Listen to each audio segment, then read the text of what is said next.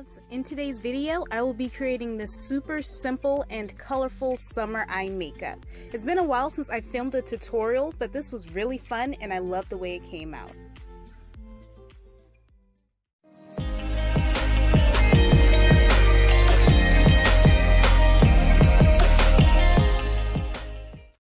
I am starting off this eye look with my Sugarpill Pro palette.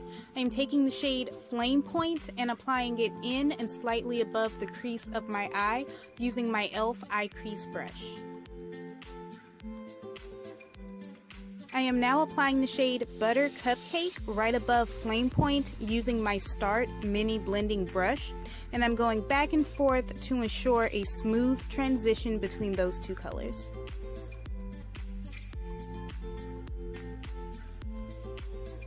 With a bigger, fluffier blending brush, this one is by Beauty Accents, I'm going to continue that back and forth motion to ensure there is no harsh line between my shadows.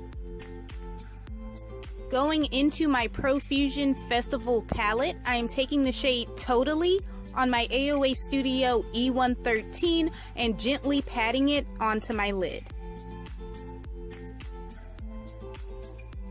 I am highlighting my brow bone with the Wet n Wild Winter Bloom MegaGlo highlighter using my AOA Studio E124. Now I'm using my Nicka Microfine Artliner for my wing. This eyeliner is amazing. I've had this one for months and as you can see it has not dried out. It is still a solid black, and with the thin felt tip applicator it is so easy to apply.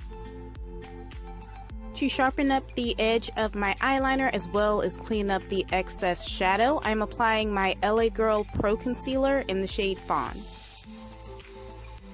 I am blending out that concealer with the Bazic Beauty Pointed Foundation brush. I am applying a thin layer of the Wet n Wild Mega Length Mascara. This was one of the many gifts that I received in this cute purple kitty backpack from a longtime supporter of my channel, Miss Delilah. If you'd like to see the rest of the items that I received, click on the eye in the top right hand corner of your screen. The lashes that I paired with today's makeup are the Miss 3D Volume Lash in the style M218. Going back to my Sugarpill Pro palette, I am taking the shade Kimchi on my AOA Studio E115 and applying it to my lower lash line. I'm lining my waterline with the Nicka Black Eye Pencil. To complete this eye makeup, I am taking that Wet n Wild Winter Bloom highlighter on my AOA E124 and highlighting the inner corner of my eye. This is my completed bright summer eye makeup look. I think it came out amazing. I love how the colors flow together. It's just so pretty.